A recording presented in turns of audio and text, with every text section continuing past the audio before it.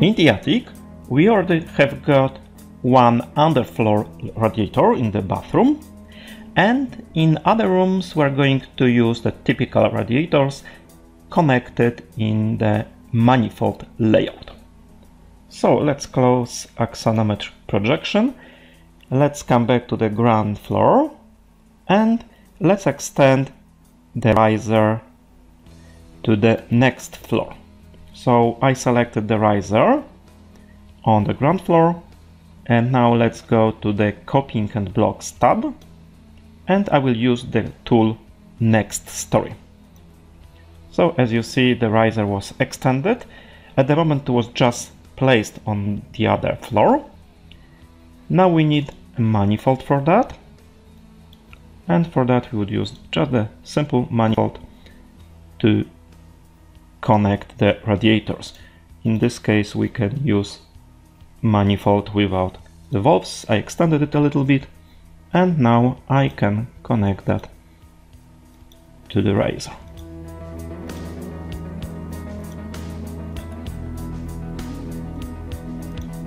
So I have prepared the manifolds, and now let's place the radiators. I can use the same function you already know, the automatic placement of radiators under Windows. So I will press Ctrl R so you can see the whole story. And now I have to select the windows under which I wish to have radiators placed. So I have to go first to this tab, which is for the walls, windows, doors, and so on mode. And now if I press Ctrl A, I selected all these elements, including, what's important for me, all the windows. So now I can go to the radiators tab, and I will use the first button with the lightning. Now I have to select the class of the radiators, which would be in this case panel radiator VK, and create radiators automatically. And as you see, radiators have been placed. Now I have to connect them to the manifolds. Let's zoom in a little bit so you can see it better.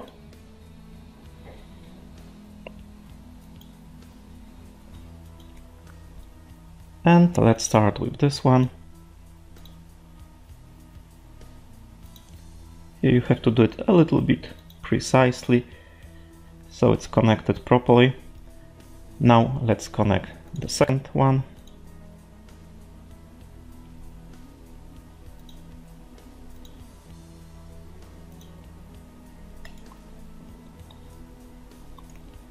And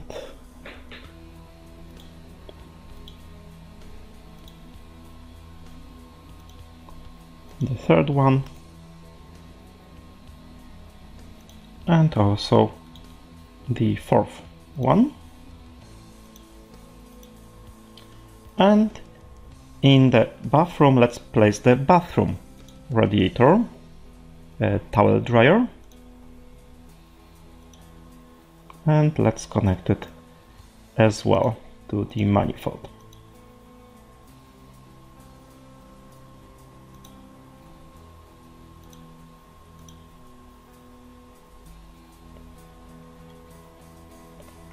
Here I have to correct it a little bit because it's a bit different than what I wished.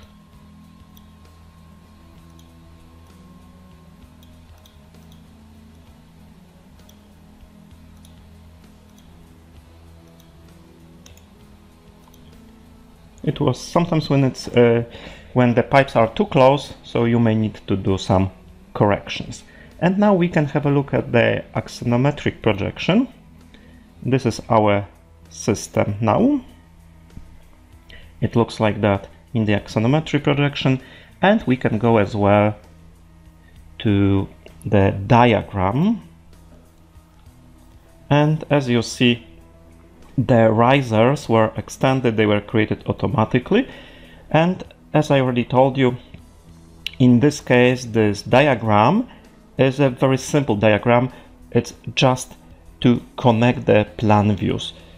You can see in this diagram the elements, only these elements that you cannot see on the plan views, but in this approach our basic drawing is the plan view together with axonometric projection.